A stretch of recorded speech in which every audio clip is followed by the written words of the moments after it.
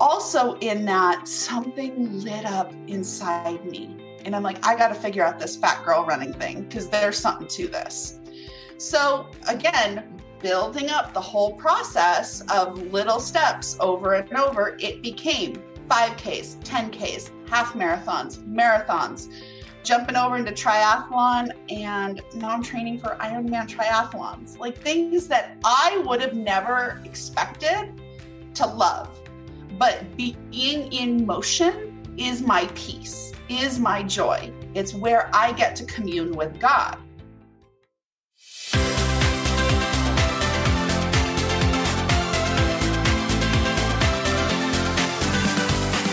Hey there, I'm Amy Connell. Welcome to Graced Health, the podcast for women who want simple and grace-filled ways to take care of themselves and enjoy a little chocolate. I'm a certified personal trainer and nutrition coach who wants you to know your eating, movement, and body don't have to be perfect. You just need to be able to do what you're called to do. You may or may not know this about me, but I am a sucker for what I'm going to call health clickbait. You know the kinds like, oh, eat this and drop 5 pounds, the best diet for this, drink this and you'll lose weight, or whatever it is. Not necessarily because I think that clickbait is going to work or I'm interested in it for me, but because I like to see what kind of content is being put out there that more than likely I will have to give a differing perspective on to either a friend or a client or just coming out in conversation at some point. Today's guest is one of those stories that don't necessarily make headlines, but deserves all the clicks and all the claps and all the praise. My guest, Stephanie Lueras, lost over 200 pounds by taking one small, realistic, some might say simple, step after step after step. It's not exciting, it's not sexy, and it probably won't end up in that Apple News headline section that I read so much, but this is the kind of story that needs more attention. Now, Stephanie Lueras is a body positive personal trainer. She's also a pastor, a fitness nutrition specialist, an international best-selling author and speaker who empowers people to achieve their fitness and wellness goals no matter the starting point. She uses the same holistic goal-setting model that aided her success in losing those 200 pounds without the use of commercial dieting with her clients, and then she assists them in reaching their dreams and removing the barriers that crop up along the way. Because we all have our own little barriers that do crop up. Now, before I bring on Stephanie, I'd like to remind you of just the home base for my book, Your Worthy Body. And the home base is simply yourworthybody.com with no W's. Here you can do things like purchase the audiobook. And yes, there's an option if you don't have an Audible subscription.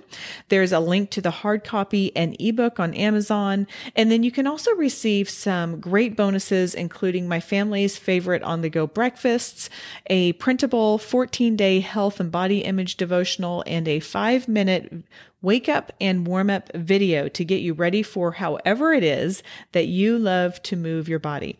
Those resources are all free. They're all at that one place. Just head over to yourworthybody.com. There's no W's in front of it to grab yours. Okay, let's bring on Stephanie. Stephanie, welcome to the Graced Health Podcast. Thank you. It's great to be with you today. Yes, I am super stoked to get into your story and just a little bit of your journey. So I want to start off here, and I've introduced you a little bit before we came on, but you are a pastor turned health and wellness professional. So that is quite a pivot. You say in your bio that you've lost over 200 pounds in this journey. I would love for you to tell us about that, because that's a big change in a lot of ways. Yes. Well, I'm excited to be able to share my story today from a little bit different perspective, because not everybody understands coming at it from that faith journey. Actually, that jump from being a pastor to being a health and wellness professional is not so much the pivot that it looks like, but becoming very clear and very deep in who I am meant to serve. Because I know that I'm called to a life of service, but who is it that I'm here to serve? But it all started back when I was the pastor of a church. My husband and I are both ordained ministers. We work side by side in the ministry. And this is about 8 years ago at this point. And I was just unhappy. I was at my largest size ever. I was letting the stress of life get to me. I was not a happy person in any way, shape, or form. The realization that my spiritual life had become very stagnant came next. But the first thing that happened was I was sitting in my office one afternoon. I don't know what came over me. I call this my Holy Spirit moment because I just called out into the empty office, empty building and said, I need your help because I don't know what to do, what to change. Like, I know diets were not going to be the answer for me. I was put on my first diet at 5 years old. I have been on every diet under the sun, you name it. I've been there, I've done it, I've gained and lost weight. So a diet wasn't going to solve my problems, but something needed to change. And I, in that moment, when I cried out, didn't even know what it was going to be. But I was surrounded by that comfort that it's okay. I don't have to know. And so over the next couple days, I'm a really goal-driven person, linear thinker. And so in my mind, the first thing comes to me that we're going to cultivate the habit of drinking water. And it was, okay, well, not go and get one of those giant gallon jugs and do the crazy water challenges. It was a 6-ounce cup of water in a kitchen timer. Every time the obnoxious bell went off, you go to the other end of the building where the water cooler is, fill it up and come back and repeat over and over, establishing that habit. Then the next thing was, all right, let's cook at home. I was going through the drive-through twice a day. So doesn't matter what I'm going to cook at home, but now we're going to cook at home. Then it became, well, let's start to look at the things that are being prepared. How are they making us feel? What is more edifying for us? Starting to change what we're consuming. Now, at this point, just naturally from these healthy habits and not engaging in them in before, being sedentary, I was feeling like, okay, feeling better. I've lost some weight. Maybe now's the time for movement. Now, I was very close to losing my mobility in a body 200 pounds heavier. And so in my mind, the only possible thing was walking. All right, walk to the end of the street and back, and I want to die. And I did it in flip-flops because putting on real shoes would have just been too much work. Then that up and down the street became around the block, around the neighborhood. And I came to this place where I don't know where this thought came from. This was divine, but I wonder if I can run. Now, the girl that fake sick in gym class, running is a foreign concept to me, but there was like a stop sign 50 yards down the road. So I'm like, all right, run to this stop sign. Again, it was that I want to die feeling, but also in that something lit up inside me. And I'm like, I got to figure out this fat girl running thing because there's something to this.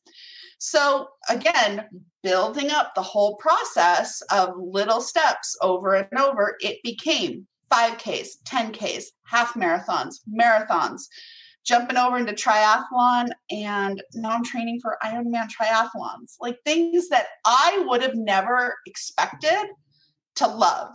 But being in motion is my peace, is my joy. It's where I get to commune with God. And so process, though, it wasn't only the physical changes that were taking place. Because I really like to look at the whole person. We have that physical, the movement, the nutrition, all the mechanics of the body. But we also have our emotional and mental health, and we have our spiritual growth. And for me, that emotional and mental health, I saw the places that needed a little bit of shoring up. I have PTSD. I was not coping with life very well. And so starting to get the supports and things I needed and intentionally practicing the tools I had. The spiritual life, that was the biggest change, and really what I credit to be the support in making physical changes, in making emotional changes. It's really humbling as a pastor to sit back and realize your spiritual life is completely stagnant. And that all I was doing was the bare minimum to serve my people, to prepare for the Bible studies, to preach on Sunday, to be that support to others. I was not feeding into myself and growing my walk with God.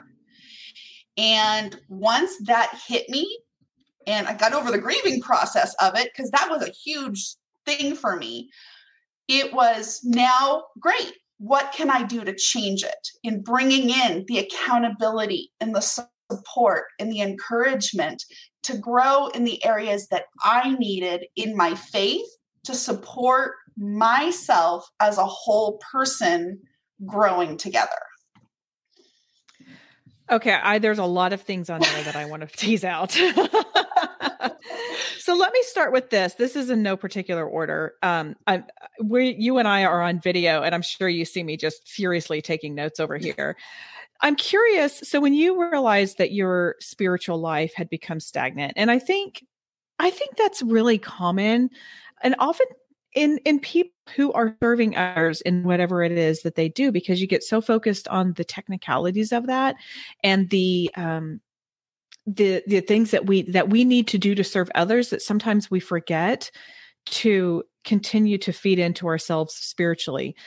So thank you for your honesty in that, because I think that is something that I hear from other people. And I notice that in myself every now and then as well. And so thank you for that. But I'm curious how movement was a catalyst, or if movement was a catalyst for spiritual growth. Did you find that when you were walking and then running, that you connected with God more? Did you have more prayer time?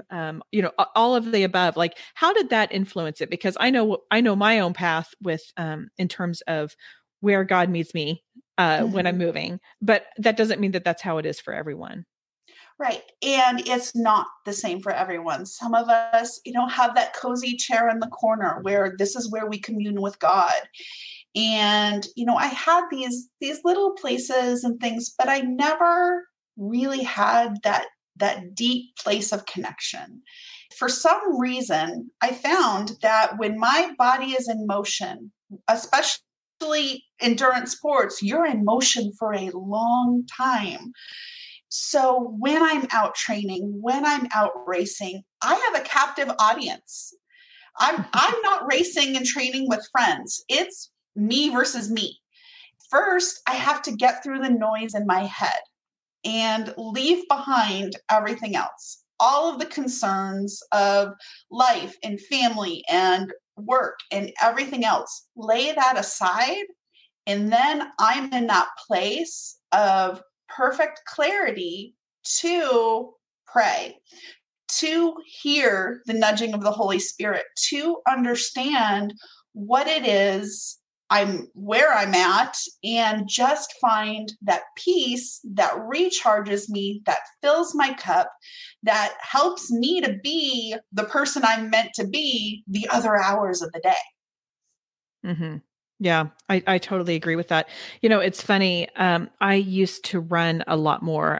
I walk more, and I do sprints, and I'm kind of one of these weird people who really like running fast for short periods of time. But the one thing I will say I really miss about running is I feel like there is something chemically in me that just takes me to a different place to receive God. to receive the Holy Spirit, to receive I just don't get that as much walking, and that's okay. But I know what you mean. I totally, I love how you talk about communing with God.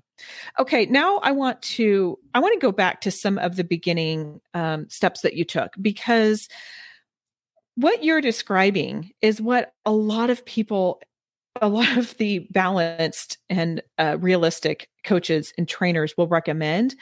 Yet it is so hard for people when they do that, because you want immediate results. You want to feel better immediately. You want to be able to run the 5K next week. You want to be able to be in control of, or feel good about the foods that you're eating. And I really applaud those that 6 ounces, right, on the other side, and the timer.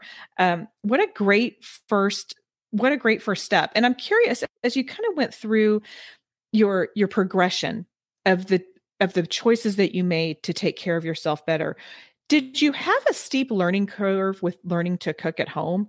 Because that's a lot. Like when you've been going through the fast food or going through the drive-through twice a day, every day, like you might not have oregano. I mean, you don't have spray olive oil, right? And so I'm just curious what that was like for you, because you said it in 1 or 2 sentences, but I have to imagine that was a lot. Like that can be really overwhelming. And I feel like that would be very easy to throw in the towel and say, screw it. I'm just going through the drive-through. That's where breaking things down to the smallest bits is so important. And like you said, it's not the magic wand. It's not the instant transformation. It's not sexy. We don't get the, ooh, here's my 1 week results and life is wonderful.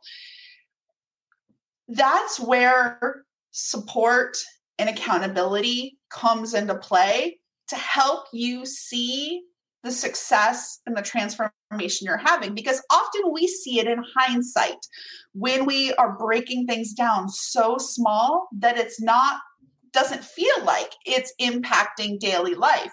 We don't see it in the here and now. It's in hindsight that we see, look at this huge snowball effect.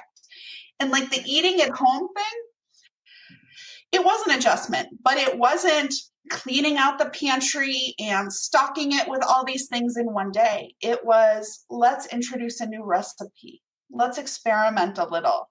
Let's buy this instead of that. And over weeks and months, that was that transformation of what the food looked like. For me, I'm a baker. So like a lot of the recipes and things were really experimental, and some were not good. There were some nights where it was just salad for dinner because dinner didn't come out. My husband actually is a culinary trained chef. And so he taught me a lot of the different skills and things that I've needed in the kitchen, because he doesn't really have the interest in cooking the meals, but he was able to show me those skills that I needed and be willing to experiment a little bit. And I think just having that support, because for me, I grew up with casseroles and pasta every night, like the really quick meals. To use fresh ingredients, to use fresh produce, to use different meats was not something that I was really accustomed to in the kitchen. Yeah. I love that word experiment. I did back when I was doing blogging posts or blogs more regularly. I did a whole post on it because I think there is so much power and freedom in an experiment, because it might work and it might not. And that's why we call it an experiment. And then that way you don't feel that whatever negative emotion it is, right? Like either you don't feel shame because it was a flop, or you don't feel like you didn't meet whatever the goal was, because it's an experiment and it may not work. Okay. So you've talked about accountability a couple times already. I'm curious, during your beginning days, where did you find accountability? Because that is a very special person. Sometimes you got to have someone who will keep you to that, but also who will also be encouraging, who will give you grace along the way. And then, talk to us some as well about why you feel so strongly about accountability. Accountability first is the cornerstone of success. Without it, we don't have that structure to continue moving forward if we don't have that natural discipline built inside of us. And accountability in my book is not one place. It's the people and the structures and the programs that are there for our success. There are a lot of different ways that I have introduced and maintain accountability in my life. The very first people that I brought in when I saw, some changes need to happen here, it was that spiritual counsel. I'm blessed in that being a pastor, I actually still am part of our ministerial association. And so I had wise counsel. I had those people that understood who I was and what I did and could give me the push that I needed in that area to grow, to get outside of myself so that I could be feeding myself. Also, that, when I talk about that emotional and spiritual journey, it was finding other people that were experiencing the same thing and consciously doing the work to change it. For me, the first place was a book club of other Christian women that knew they had stuff in their life. We showed up every week and hashed it all out. Now, later down the line, it also became my triathlon coach, my sports dietitian, all of those people that feed into the different ways that keep me moving forward, that keep me on that road to success and where I want to be. But there isn't one place that accountability lives, and it looks different for all of us because we all move forward in different ways. So we might need encouragement or that little tap on the shoulder, or we may not even have the resources and know where to go. And so that's why different looks to accountability is so important, so that we get that full support structure that we need. I think that's really wise, that we don't look forward in one place, or the other thing I'm hearing you say is one person, because that's a lot of pressure, and that's a lot of stock in one area that maybe we need to have, we need to glean into the wisdom and the experiences of other people in order to help us move along. Because I have an accountant who helps me with my taxes, and I have a pastor who helps me with my heart. And I'm not going to go to my pastor and ask him to do my account, like my year-end taxes, and vice versa. So, I think tuning into to the people who can meet us where we need in those areas are really important. Absolutely. So on that same thread of accountability, we have this as women, and I can't speak for you, but I can speak for me and other conversations that I've had. Sometimes we have one tool and one place where we have accountability, and that is the scale that simply measures our gravitational pull toward the earth. But that is the one thing where people would want to stay accountable. So talk to me about how you coach your clients in having accountability with them and being a support system, but without tying that back to the scale. Oh, that's the best topic. And I beg people, put the scale away, get rid of it. It is unnecessary. You will have amazing success regardless of what the number on the scale says. I even ask people, if you can't let that attachment go, stop the daily weighing, stop the weekly weighing, just do it once a month, because it really gives you such little information about your health. That's what it is. We often come in with the goal that I want to lose X number of pounds. Well, that's great. But what does losing X number of pounds do for you? Like, why do you want to do this? Well, okay, I want to feel better. Well, what does feel better mean?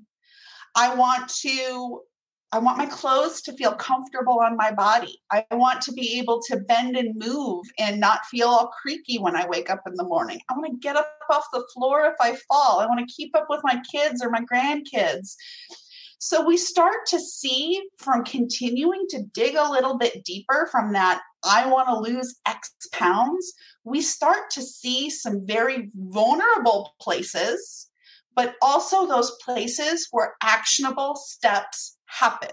Because in all those things, we see nutrition, cardiovascular endurance, strength, balance, stability, all things that even get broken down further into this is what you do today.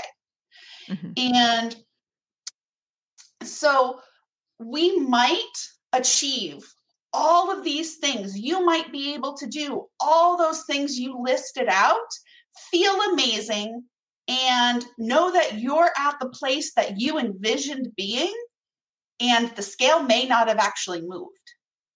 But you have done incredible things to alter your health outcomes. And we often discount that because we attach the number to the scale. Yet what we've done is improved our quality of life.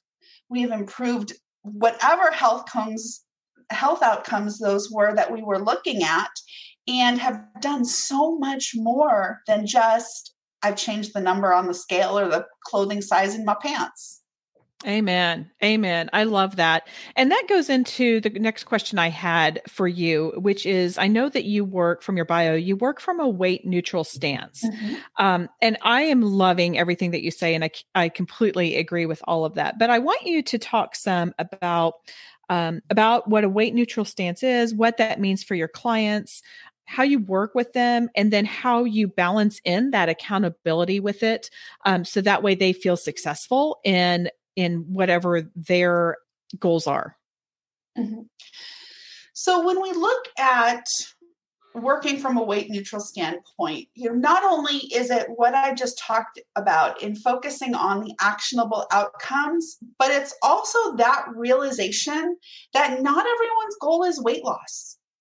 Yes. When somebody walks into a gym or walks into a nutrition coaching setting, they may have no intention of losing weight, regardless of what their size is.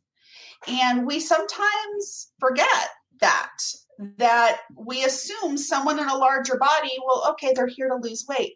No, they might not be. They might just actually be looking, how can I manage my blood sugar? How can I lower my blood pressure? How can I look at my cholesterol levels? How can I change these different outcomes? They didn't say anything about weight, and you don't have to adjust your weight in order to have great impact on those things. So that weight neutral place comes from, what are your goals? How do we serve that in not pushing you into a place that you don't want to be? Because we all have different things: age, size, ability, our time, our finances. So many things play into what we want to achieve. So when we take weight out of it, there's still a lot to work on. And that comes to that place of accountability again, because my job is to walk alongside you, not only guide you and help you along the way, but to help you see, this is what you've achieved. This is the transformation. Remember, this is what you wanted. Now you've got it. And so really looking at the bigger picture beyond those metrics. Mm-hmm. Yes, I totally agree. And yeah, I mean, going back to what you said about how not everybody's goal is weight loss, I will say, as a woman in her late 40s, that is something that I think a lot of the fitness industry forgets. Because my experience in training and working with a lot of women over 40, what I hear more often than anything is, I don't care what the scale says. I just want to take care of myself, and just having that shift. And I think that that is something that is missing in a lot of education for trainers, especially maybe younger ones. And sometimes I don't want to throw all men under the bus, but sometimes those male. And the other thing too is, depending on your culture of origin, you may have different visions of how you want your body to look. I mean, I was talking with a friend who's Black, and she said, yeah, I started running, but then I started losing my butt and I quit. So like, she didn't want to lose that. And that's just her particular story. But I think that it's really important to remember that for everyone, that, yeah, not everybody's goal is weight loss. I love that. I love that. One of the things that you define yourself as is a body positive personal trainer. So talk to us some about what that means. So again, it's bringing into that place of there's movement for everyone, that age, size, ability, time, finances, those are the barriers that hold us back from movement. And so you might see yourself coming up against a wall and not moving forward, but removing some of those barriers sometimes does take that other person to help you see how you can go up, down, around and get by it so that you can achieve it. And it's not this Pollyanna thinking that anything is possible, because anything really is possible. We might just not have the understanding in how to make it happen. But there are adaptations, there are modifications, there are a lot of things that we can do in breaking down movements or doing different types of movement that you are able to do, that you enjoy. Because at the end of the day, movement has to be enjoyable. And when in that process of finding it is really understanding that your body is perfect in the time and space that you are in that exact moment, that we are inherently worthy just because of the fact we are breathing on God's green earth. So it's not about achieving a particular aesthetic. It's not about the before and after. It's about what can I do right now and continue to do moving on. That's fantastic. I love that. If someone is listening and they're like, you know what, this is the person who I want to walk with me, who I want to have help me, talk to them about what they can expect if they were to partner with you in their health. Mm-hmm. Well, from a rudimentary standpoint, I work with movement, I work with nutrition, the marrying of the two, or either or. When someone comes to me, we're going to have a conversation about what it is you want, what it is that you need, and really, really kind of getting vulnerable pretty quick, because I'm honest, I'm transparent, and in conversation, that tends to open people up too, because at the end of the day, I know I'm not everyone's right fit. But it's understanding what your needs are, where we're going. So if I'm not your right fit, it's pulling open my referral network of trusted people, of people I know that I can send you to in full confidence that they are going to meet your needs. Because we have to be in that place of I'm trusting myself with this person. Mm-hmm. Mm-hmm. I'm not everyone's right fit either. I completely respect that. And I think that knowing who you want to serve and knowing that there are better fits with some people than others, I think does only helps the client, whether or not they turn into your client or not. So I know that you're based in Arizona. Do you do virtual as well and in person? Yes, I am awesome. In person as well as virtual. I serve people through all the time zones in North America and a couple international. So, if the time works, we're good. Fantastic. That's awesome. That's awesome. Okay. I have two more questions that I ask all of my guests, which are two very different questions. One is, I am fascinated by tattoos. Don't ask me why. I just am. But I have found that often when people are decide to put body art on their body for the rest of their lives, they have a meaningful story behind it. So I was wondering if you had any tattoos, if you would mind sharing what it is and the meaning behind it. And if you don't, if you had to get one, what would it be and where would it go? So I don't have it yet. Yes. But the one that I want is going to go on the inside of my wrist. I can't pronounce the Latin, so I'm not going to butcher it here, but it's the Latin translation for "by endurance we conquer." And it's even up here on my computer monitor. And it's one of those quotes that came up early in my journey that has just always resonated with me. Not only from the endurance sports side, but just keeping the path that we continue daily to conquer the flesh and to be who God has created us to be. That's beautiful. I love that. That reminds me, I think it's Hebrews that talks about running. You would know more than I would, I'm sure, talking about running the full race and having the endurance to do it or something like that. So that I've never heard that and I love it. I'm going to remember that. And then do you have a meaningful Bible verse that you would like to share with my community? Yes. I love Deuteronomy 6:5. Love the Lord your God with all your heart, soul, mind, and strength. And I love it because its foundation is in the Old Testament, but it's repeated in the New Testament several times. That is that whole person, all that we are. When we are loving God with that whole person, we're growing, we're changing, we're in service exactly where we're meant to be. And it's also the base for the name of my business, Heart and Soul Fitness and Wellness. I mean, soul is spelled S-O-L-E. That play on words, got to get the sports in there. But that's where Heart and Soul came from, is that nod back to that foundation of who we are in Christ. That's beautiful. I love that. Thank you so much. Yeah. And I love how you talked about the foundation is in the Old Testament, but it is repeated in the New, and it just does bridge that. That's great. Okay, Stephanie, tell people how they can connect with you.